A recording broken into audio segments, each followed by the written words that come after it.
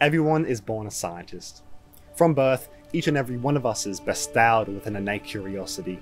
When cultivated, this curiosity blossoms into an insatiable desire for knowledge, and with this knowledge comes a power to make a difference.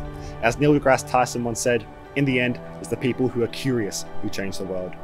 And in a world burdened with climate change, a growing population and the subsequent demand for natural resources, there's never been a more imperative time for a generation of leaders driven by curiosity. This curiosity finds its grounds for expression in the scientific process, and so offers us the greatest tool to solve the problems we face today. Hi, my name is Heffernan, and I aim to be a part of the drive to expand our scientific capabilities beyond the limit of Earth. How might I do this, you ask?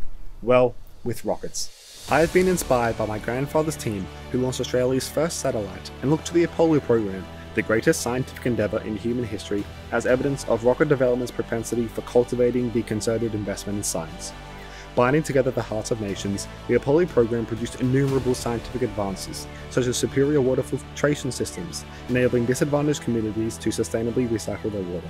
And tomorrow's space industry promises even more to mankind. For instance, I aim to develop carbon-neutral alternatives to in-atmosphere propulsion, opening access to key orbital routes for studying climate whilst mitigating the environmental impact of rocket launches. Additionally, my contribution will help develop a framework for solving the problems of tomorrow. If there's only one change I can make to this world, I hope it is to promote curiosity. A single leader cannot make the required difference alone. Instead, the most effective contribution I can make is to help cultivate a culture passionate for science.